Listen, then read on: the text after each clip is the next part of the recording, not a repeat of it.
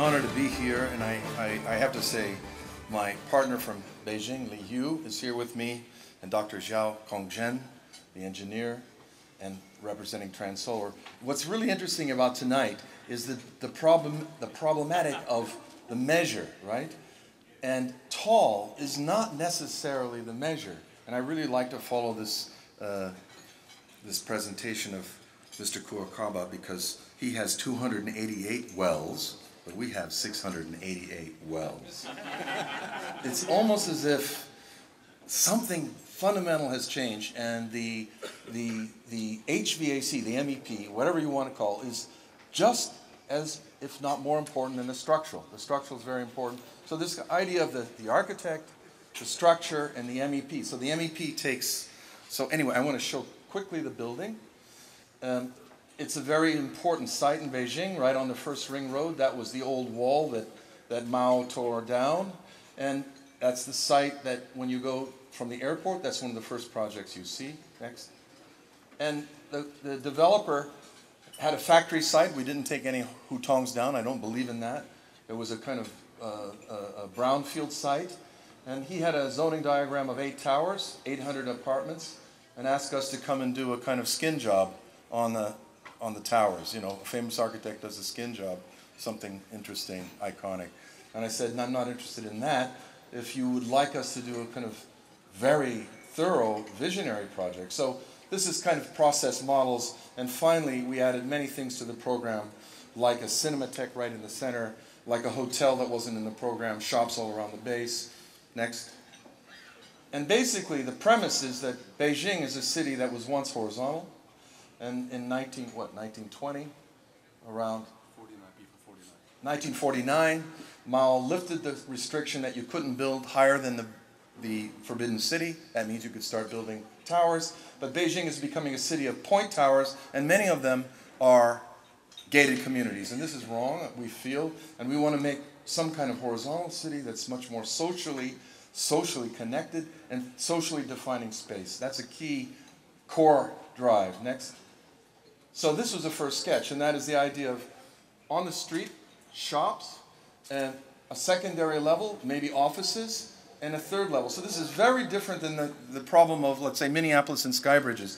There's so much density in Beijing that you can have plenty of shops on the street, and our idea of porosity at the street is very important. But you could also have in the air. It's not to take away the activity on the street. In fact, we feel very strongly urbanistically the street activity is key. Next. So there you see the model, you see the bridges that are connecting the 8 towers. By the way, I never built anything this tall. 22 stories to me is very tall. I'm a professor of architecture at Columbia University. I do some museums and some houses. So this was a big piece of work. So what we really felt that we have to push it to the limit. So we proposed all these different functions at the top. Next.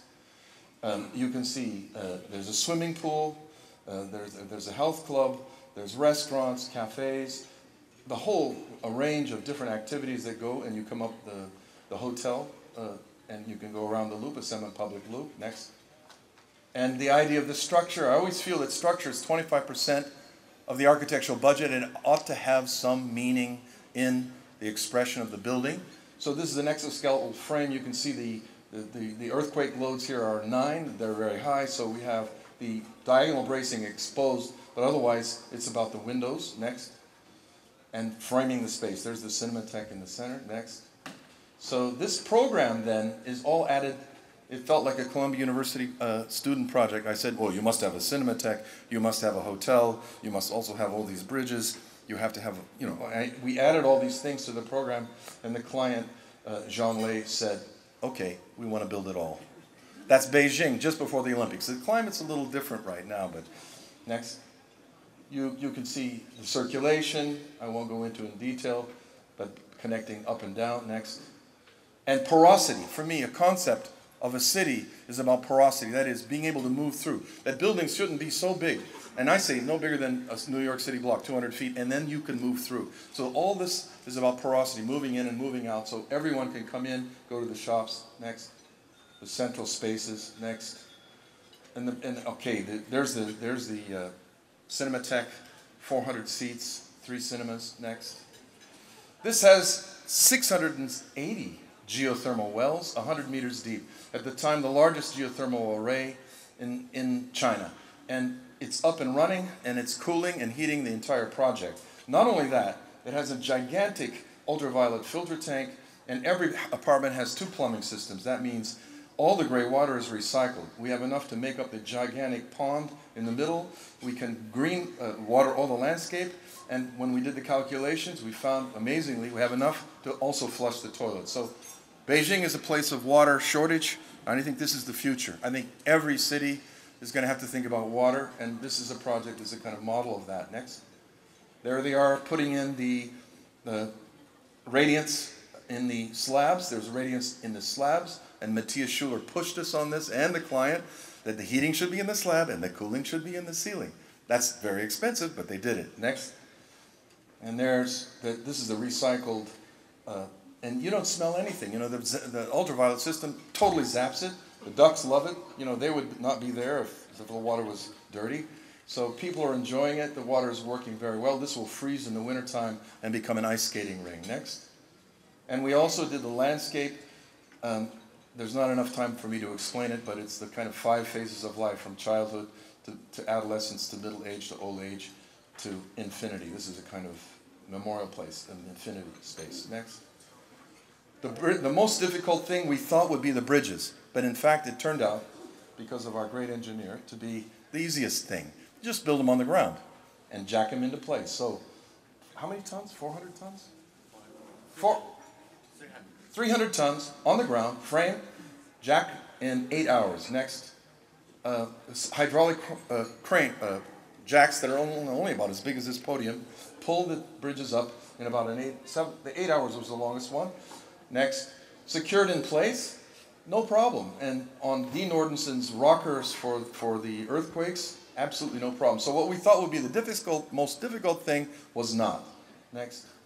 There's the kind of first time we could walk through all the 8 towers and do the whole circuit through. Wonderful feeling of space, of public space at the top level. Next.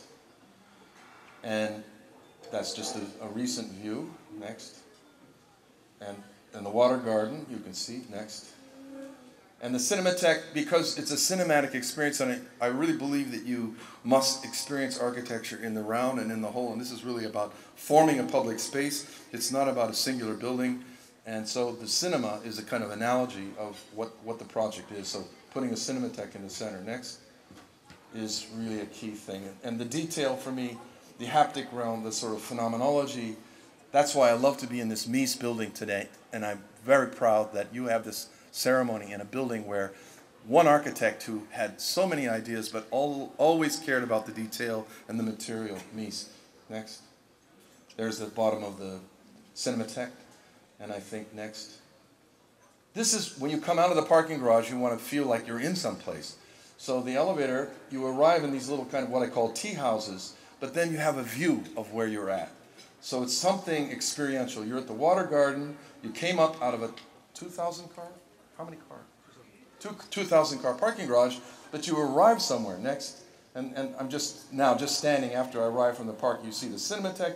You understand the whole place. You're not just arriving in a dark stairway. So it's all the experience of the person. And I also connect with John Portman's speech about the experience of people and how they live in a place. Very, very important to me as well. Next. And just some shots of just the places. It's very hard to show this in individual images. Next. And that's a wide angle distortion kind of image. But it's really about a space, and it's about forming a public space that has several layers and several experiential dimensions. Next. So in the bridges we have different activities. Next. And already they're programming small activities and different events and theatrical events in these bridges, along with the spas. So these things are going to be kind of spontaneous places for things to happen which we don't know. Next. So you can see those spaces, they are semi-public and they connect everything in the project. Next. The hotel, there's the Cinematheque. All the buildings have green roofs. They're just now installing the green roofs on the other buildings. Next. And at night, the thing takes a kind of second life. We use the undersides of the bridges for lighting as well. Hervé Descott did the lighting from Zabel from Paris. Next. And just the idea of using that urban mirror, the water itself, as also a reflecting section. Next. And how it fits into the urban frame is very important to me. And I'm sorry you can't see it, but these are two existing urban buildings that are part of the grid and how you feel when you come upon this other space. Next. And everything was made in China except the roll-down shades, which were made in Germany, because Matthias Schuller insisted we have to have roll-down shades that come down when the sun is too hot, and they had to bend over and do that. So next, I'm very happy. Those are so beautiful, but I'm sure the Chinese will find a way to copy those right now. So thank you.